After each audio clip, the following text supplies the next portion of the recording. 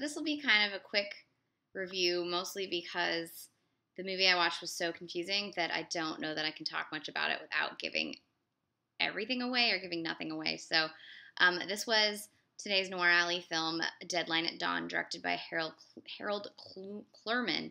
He was with the group theater, and this was his only film that he ever directed. He mostly did Broadway or New York theater. It's based on a novel by Cornell Woolrich, written as William Irish. Cornell Woolrich has a really interesting history, and you should definitely look him up. Lots and lots of crime films are based on stories by Cornell Woolrich. This was written by Clifford Odets. He did The Big Knife, among many other great noir films. It was shot by Nicholas Muzukara. I'm going to say it wrong again. Nicholas Muzuraka. There we go. That was hard to say. So it's beautifully shot. Some of the best noir cinematography is done by him, and this film looks it. It stars Susan Hayward. I share a birthday with Susan Hayward. Several other people do as well, and there's like June 30th, that's my birthday. Look it up. Look at all the famous people born that day. It was a great day to be born. Paul Lukas and Bill Williams.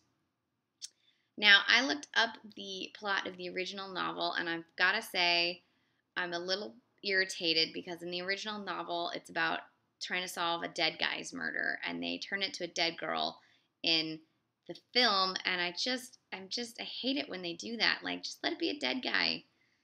The one thing that's great about Riverdale is that it is a story about a dead guy, and that just feels revolutionary.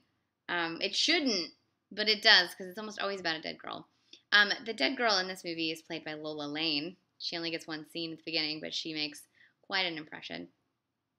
Also in the film are Joseph Kalelia, who's in Gilda, Osa Masson, and there was a guy that I recognize, and I don't know the actor's name, but he's in like everything. You'll see him and be like, that guy. So the plot is that she's murdered.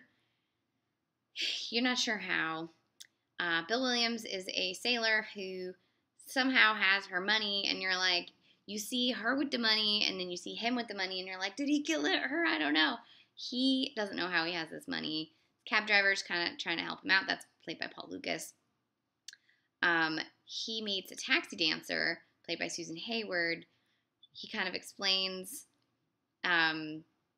his situation, and then she's just like, get out of my life, until she discovers they're from the same town, and then you're like, oh, of course they're gonna like have a connection now, because that's how small towns work. And so she's trying to help him in the next 6 hours figure out who is the real murderer, and then get him on a bus so that they can go back to their hometown.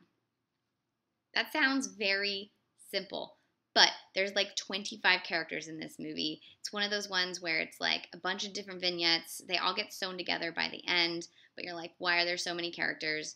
Who is this? It kind of reminded me of the structure of the novel, Butterfield 8. Not the film. The film version of Butterfield 8 is not as good as the novel in terms of structure.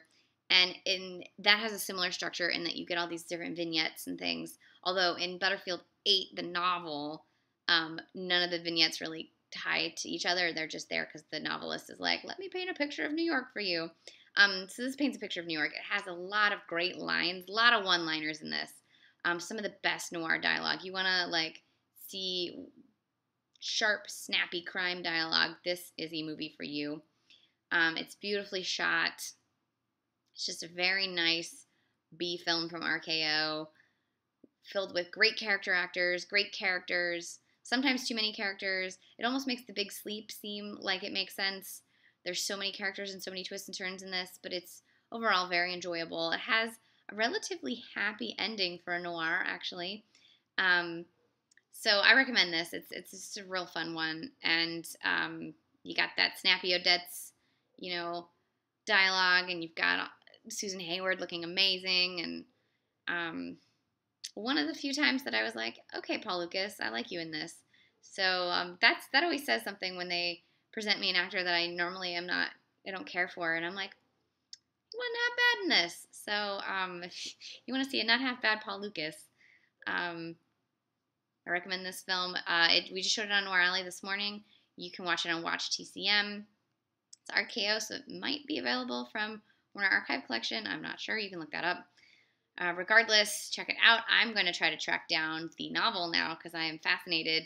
I read the synopsis and it sounds completely different, um, but like with the structure the same. So I just really need to see.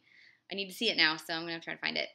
This was 1946's Deadline at Dawn, a very noir.